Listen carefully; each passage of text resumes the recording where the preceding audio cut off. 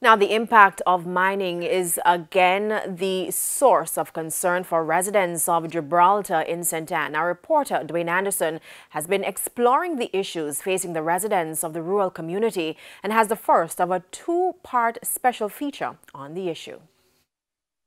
Hidden in St. Ann's hilly interior is a community called Gibraltar. It is a place many people won't know, but it is now at the center of an industrial tug-of-war that could define the future of families, a multi-million US dollar company, and maybe the mining sector of Jamaica. When we visited the Gibraltar community, we watched as heavy machines plowed into the bauxite-rich red soil. One resident told me this entire area used to be an extensive banana farm, but as you can see behind me, the commercial face of the community has changed to mining. One of the residents most significantly impacted by mining is Miss Gurley. She has spent 50 years on this land. She was recently relocated because the mining operations extended into her backyard, literally. She explained that the company has made arrangements for her to live elsewhere in the community, but she comes back to her little grocery shop by her old house daily to try and catch some sales. She said she misses the days before industrial interests took root in the community. Yes, this community was a nice community. Because we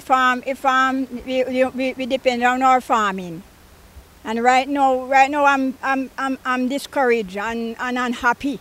After speaking with Miss Gurley, we journeyed further into the community, and the deeper we went, the louder the cries for help became. The residents said they want the mining in the community to stop. It's our land, it's our place, we have to fight. Some of us have to fight, some of us are going to die.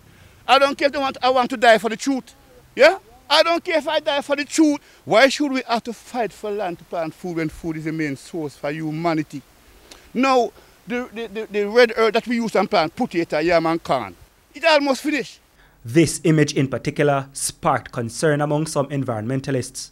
In the picture, a school and a mined-out area are neighbors. The school is the Gibraltar All Age.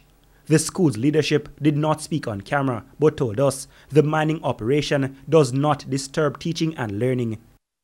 We were shown some of the old infrastructure in the community. Residents asked how come their water resources and roads are not more developed if mining is as great as they were told it is. Furthermore, they also have to contend with dust and noise pollution from the mining operations. Some of the residents are compensated if they are displaced or if they are inconvenienced by the dust. We were told the payments range from $8,000 and upwards.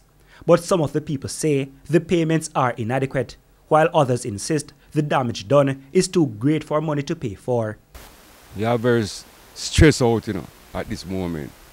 They come in and then give you a little money and say, that is dust mask money and them thing there.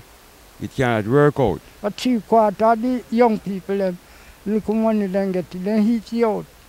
And it's done. The residents' concerns reached the ears of their lawmakers and was the subject of discussion in the Senate days ago. When you talk to community persons, they tell you about the skin rashes that they have, the respiratory challenges that they're experiencing, and the paltry sums that are being paid in restitution. Also among the concerned stakeholders are the Jamaica Environment Trust, JET. Having spoken to some of the community members who expressed that in many instances they didn't feel like they had much of an option. But the Jamaica Constitution says the residents of Gibraltar and other communities do have an option against a degraded environment. And in fact, they are guaranteed rights to a healthy and protected environment that is free from the threat of ecological destruction. In part 2 of this special report, we will tell you what Bauxite Company Noranda Partners have to say in their defense, how other stakeholders view the issues, and what the government's role is in the latest standoff. Dwayne Anderson, TVJ News.